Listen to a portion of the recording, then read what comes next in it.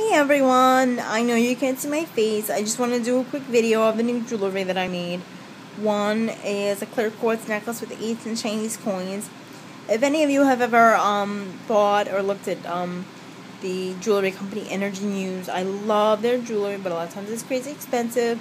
They just opened the Etsy shop where you can buy the beads that they use and make your own. So I bought the beads, bought the string, bought the coins, and did everything myself. I'm super excited. The jewelry is going to have my energy on it because I sat and strung everything and I sat and made it. Alright, there's a couple little end strings. It's not perfect, but it's me. And I did it myself, so I'm super excited.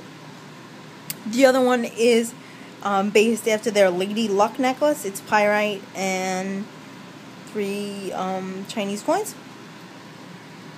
The other one is a sodalite necklace and bracelet with the Chinese coins.